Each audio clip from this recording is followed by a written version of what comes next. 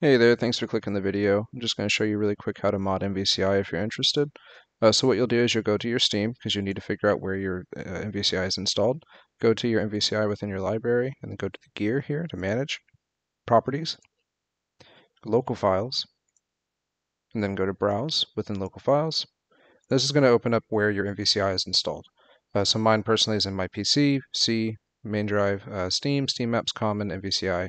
And then within this MVCI folder, we need to go in, go to Content, and then Packs. And then here's where we will create a folder called mods. So mine's already created because I've already done it, and I have my stuff decrypted because I was modding the game itself, so I just needed those unpacked. Whenever you create a new folder, you just go to here within new, and then you're going to create a tilde mods folder. And within here, I created more folders and subfolders just to make it a little bit cleaner. So for me, or what you need to do is just download mods to drop into your mods folder that you create. And so to do that, what you'll do is go to Google. Right here, I just have this pulled up for a quick show. What you can do is just go to Google and look up Games Banana. And then, yeah, MVCI mods.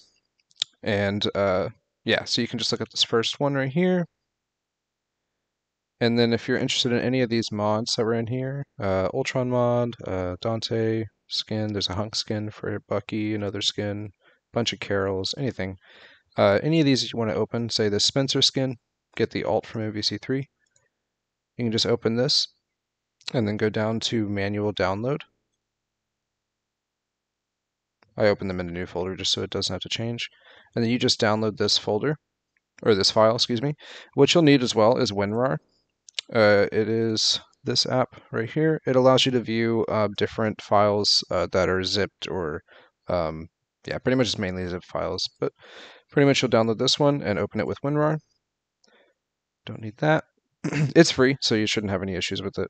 You just go through here, and I personally just grab this pack file right here, and what you'll do is open that mods folder that you created within that MVCI folder, and drag and drop that pack file into here. And then once that's in here, you just load the game, and it'll just work.